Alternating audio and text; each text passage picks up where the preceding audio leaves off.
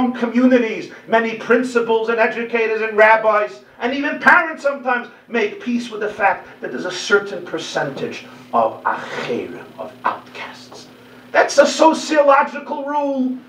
And they'll always tell you before the war it was worse. You know, all the Chevna that will tell you before the war, they know exactly the cheshbonos in Poland and in Lithuania, in Galicia and in Hungary and of course in Russia and Ukraine, etc. Be thankful how many yeshivas we have now, but the midrashim. Now come, I'll show you all the bachim that are sitting and learning. Okay, so there's one boy, now fine. So fine, yimatzei chalul basada, what do you want?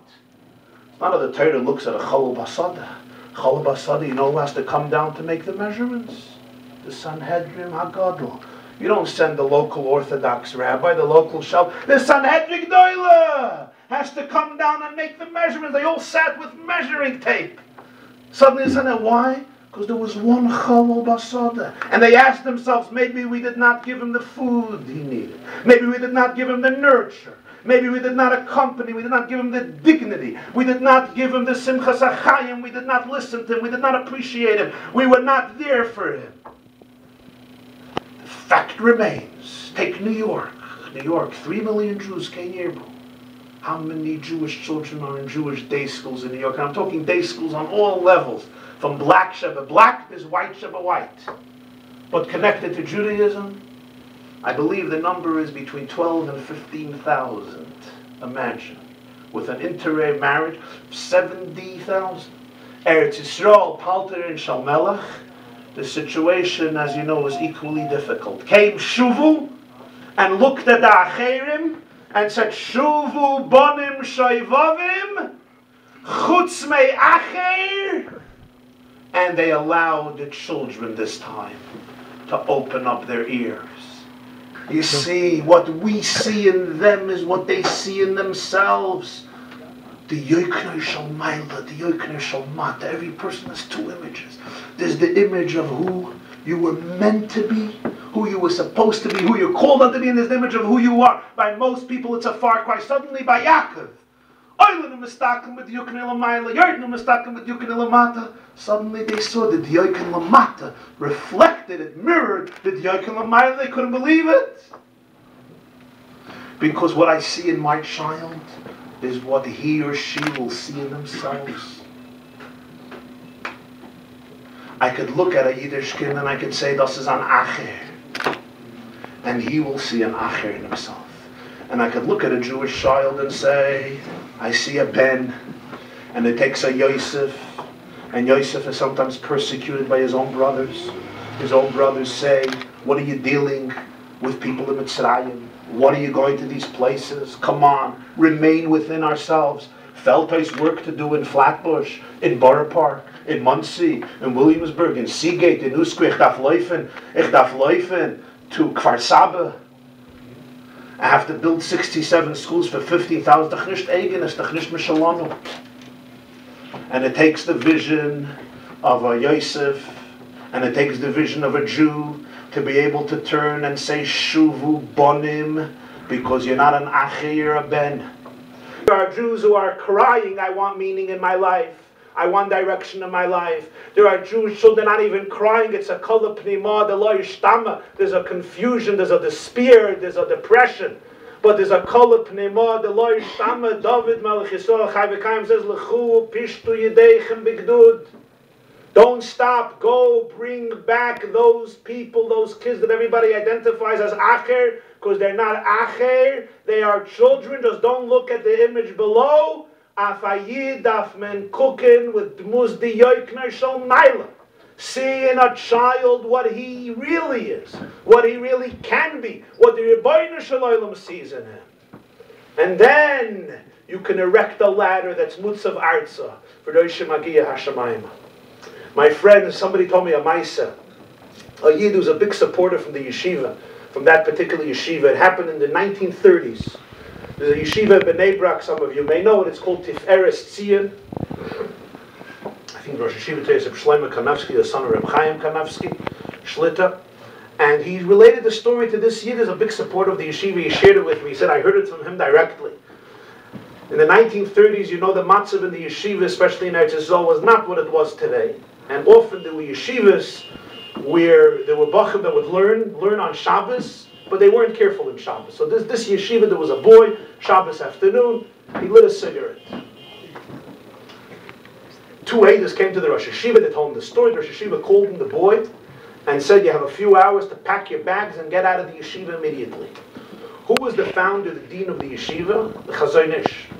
Chazon Ish called him the Rosh Yeshiva and said, I heard that you expelled this bacher from yeshiva. He says, yeah. He says, what happened? Tells him the Maisa, Chalo, Shabbos, Befahesi, there's no room for him in yeshiva. Chazon Ish says, wow. I have an observation. What's the observation?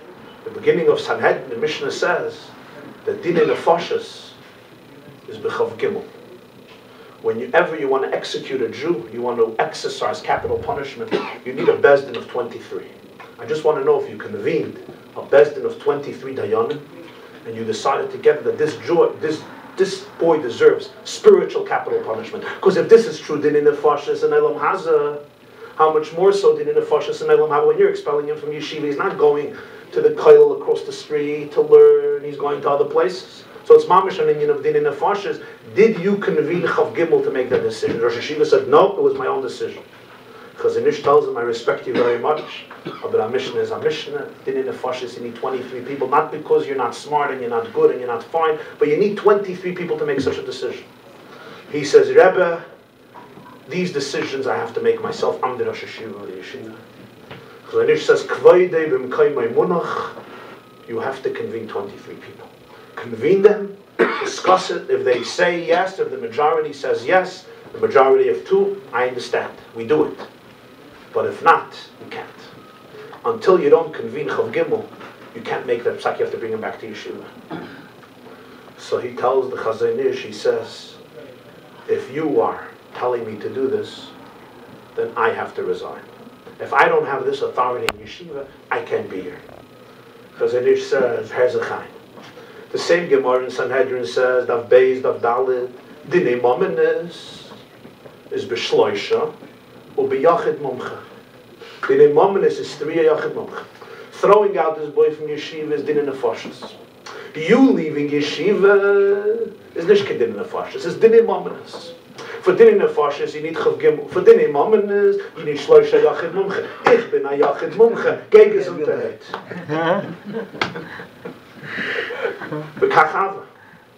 He left, he resigned.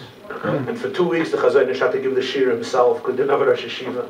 He brought the boy back. The boy knew why he came back, what happened. Well, probably Rosh Yeshiva came back after 3 weeks. I guess it was Mamish Dinei Momenes. He came back after 3 weeks, so that was solved. And L'Poel Mamish, this young boy today, is considered a great leader in the literature world in Eretz Yisrael. Why? Because he understood that a Yiddish kind is Dinei Nefashis Mamish. At some point in our history, our matzah split. And the split happens in different situations. It happened in Beis Yishin, Malchus Beis David, Malchus Yisroel, Rav Ben Avat Rechavam. It happened in Beis Sheni. It happened in Golus. It happened again 300 years ago in France, Germany, with the Haskalah split. Klal Yisrael was split. Even in the religious Jewish world, I don't have to tell you about the splits. The matzah gets split. The majority of the matzah left the Seder table. The majority of the matzah left the Seder table. The majority of Klal Yisrael in Gashmias, with 16, 17 million Jews, the majority of Klal Yisrael said, our future is not by the Seder table. Our future is not with the Murr, with the Charoises, or the Eberstapit. We're not into Kenos Hillam, and we're not into how many Makkahs we're Mitzrayim, Arboim, Chamishim, the Belezer, the Bakivin of Yosef Lili. We're not into the Dayanus, and we're not into the egg with salt water. We're certainly not into the Veigada to Levincha. Our future is elsewhere. Most of the matzah is not by the Seder table. A very little part of the matzah is by the Seder table.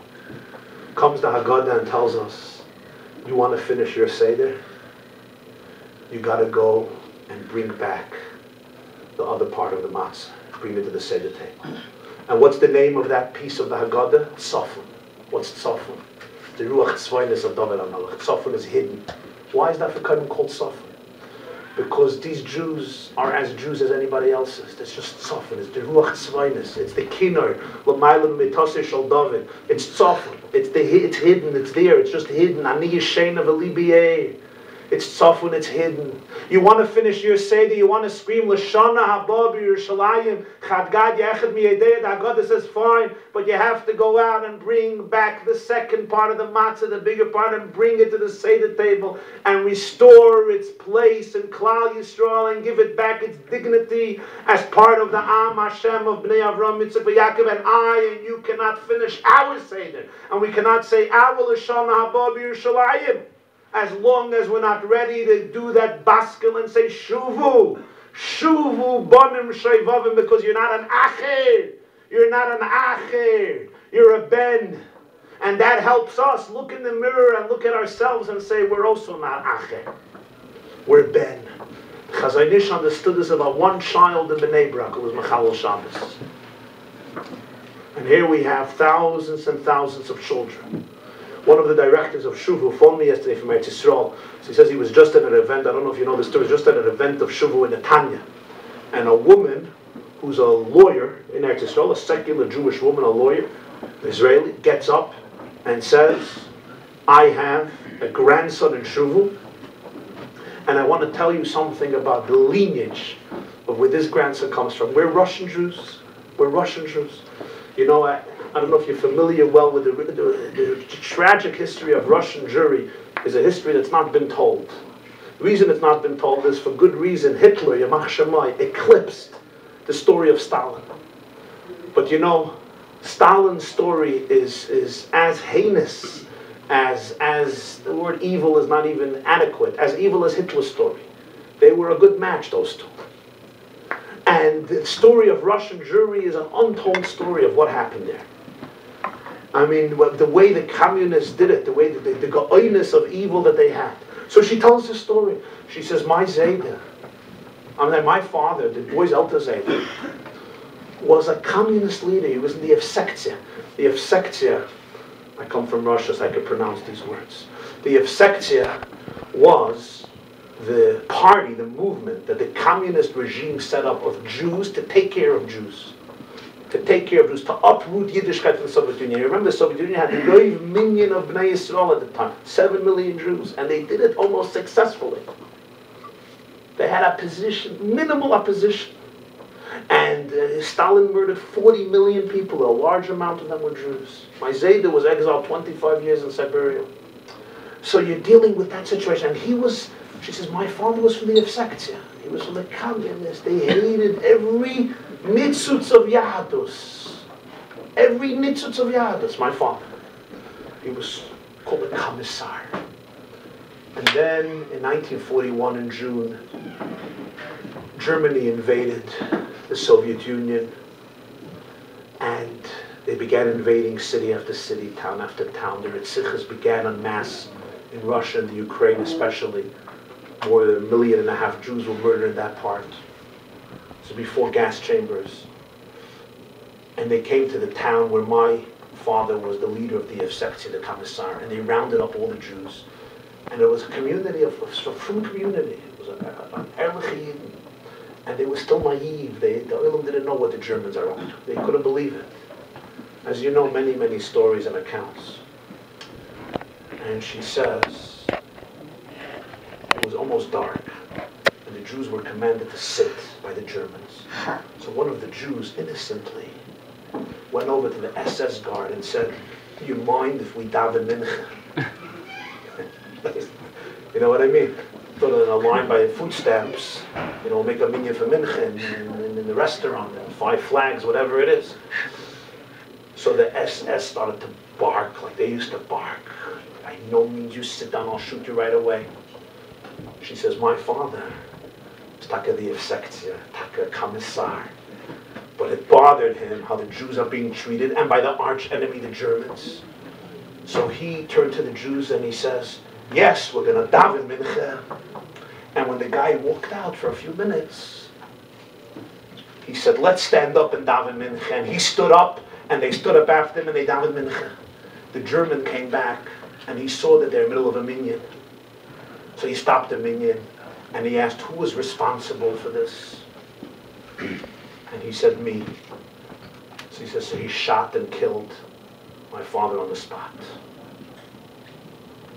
So my father died helping Jews daven their last mincha to God before they were exterminated al Kiddush Hashem. That was how my father ended his life.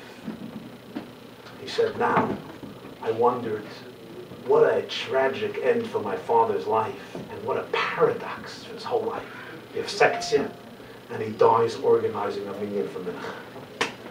And I wondered about this. But now I look at my grandson, and I understand. I understand that his grandfather took him by his hands, and from heaven brought him into Shuvu. So he's now davening mincha every day. So the Mesiras Nefesh that my grandfather had for mincha doesn't end because this kid is davening mincha every single day.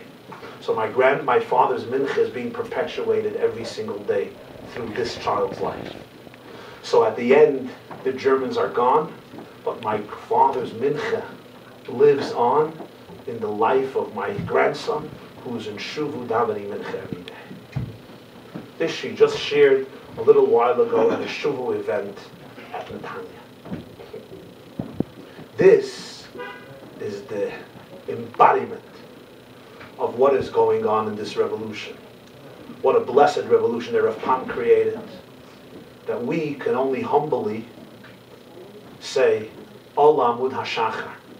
You have brought the dawn for so many Yiddish kinderlach, but Amcha Yisrael tzrichen parnasa. Amcha Yisrael tzrichen parnasa. So it's, I think, our great privilege to be able to extend our hearts and our hands to ensure that the revolution of Shuvu, to be the baskel of our generation, screaming Shuvu bonim shevavim chutz meyacher, continues to grow and accelerate deeper and deeper, stronger and stronger, until the ultimate mission is fulfilled of the Chol Banayich Limudei Hashem, to reveal that every Jewish child is really Limudei Hashem, is a talmid of the Rebbeinu Shalom. Thank you very much. The story that you said about the Chazon Ish was so powerful. Any kid that would be watching this that feels left behind, what message would you like to give these kids? You have to know, the first thing, how valuable you are, how beautiful you are, how holy you are, how precious you are, how much Hashem loves you and cherishes you. You have to find your place.